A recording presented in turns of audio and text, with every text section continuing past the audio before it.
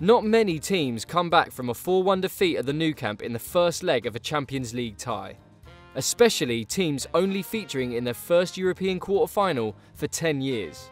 Yet maybe after topping a group of death featuring Atletico Madrid and Chelsea, it was obvious that this Roma team had something about them. But the 3-0 win that took them through to the semi-finals made the world stand up and take notice. This is how Roma and the tactics of their manager Eusebio Di Francesco shocked Europe. Now, the question is whether they can do it again. After Francesco Totti's retirement, losing Mo Salah to Liverpool, Antonio Rudiger to Chelsea, and Luciano Spalletti leaving, having amassed 87 Serie A points last term, you'd have been forgiven for not expecting much from the Giallorossi this season. But Roma have carried on the momentum that's seen them moving in an upwardly mobile direction under ambitious new owners in recent years. That's in no small part down to Di Francesco, a man who helped the club to their last Scudetto as a tireless midfielder back in 2000-2001. After 5 successful years in charge at Sassuolo, who he guided to promotion from Serie B, numerous respectable finishes and a Europa League campaign, the Roma hierarchy brought him back into the fold.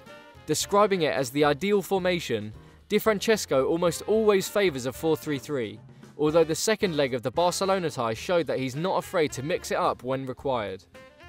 By switching to a 3-4-2-1, Roma nullified the La Liga champions in waiting, while still allowing them the attack potency to get the 3 goals they needed to knock them out. But although using the same approach at Anfield looked like a good move for the first 20 minutes, persisting with a high line saw them annihilated by the pace and movement of Liverpool's front three. Ordinarily, Roma employ a pragmatic 4-3-3 that shifts to a 4-5-1 when out of possession, and requires defensive responsibility from wide men. A midfield trio regularly made up of at least 2 of Kevin Strootman, Daniele De Rossi and Raja Nainggolan is a match for anyone, and provides a solid blend of experience, nous, physicality and attacking threat. At the back, Roma are marshalled by Kostas Manolas and Federico Fazio, playing in front of one of the best young keepers in the world, Alisson, and have gone their whole Champions League campaign without conceding a goal at home. Attack-minded fullbacks like Alexander Kolarov and Alessandro Florenzi chip in with a good number of assists and pre-assists, either crossing directly for Edin Dzeko or by drawing in defenders and creating space for midfielders to set up the big Bosnian. After being reduced to a bit-part role towards the end of his time at Manchester City, Dzeko has landed on his feet in the Italian capital, scoring a club record 39 goals last season, and can still cause any team problems, even at the age of 32. Add the unpredictable Stefan El Shaarawy and exciting young signings like Cengiz Under and Patrick Schick into the mix, and you've got a team that can pretty much do the lot. Dynamic and possession orientated, but not afraid to use their physicality to their advantage, counter-attack or press, Roma have found a way to get results against some of Europe's biggest teams this season. But it's not just on the pitch where things are looking bright.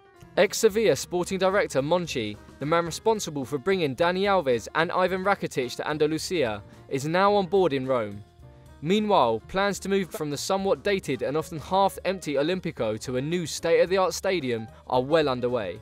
Di Francesco's methods might not necessarily be anything revolutionary, but he's got his side right on board and given them a real sense of purpose, as he recently explained to The Guardian, saying, "What we do is a job, but it needs to be fun too.